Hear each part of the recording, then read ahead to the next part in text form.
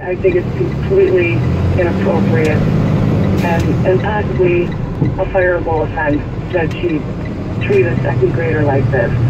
Okay, so let's take the learning disability issue out for a minute. What if it's a kid who doesn't care, who's treating this all as a game?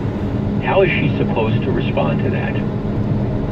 Well, first of all, it's second grade. Yeah.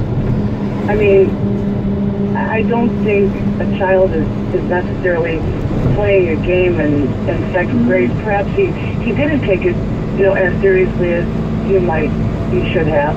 But it's not. So I guess what do you do? Do you obviously the child has failed the test, so you can't give him an A, you can't give him gold stars for that. What do you do?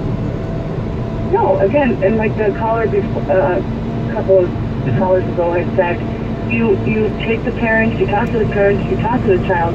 You absolutely do not put pathetic on a second grader's test. I mean, if it was a high school student, would you use the word pathetic? What would you think? I think it's you have more leeway then, okay. Absolutely, but not a second grader. I mean.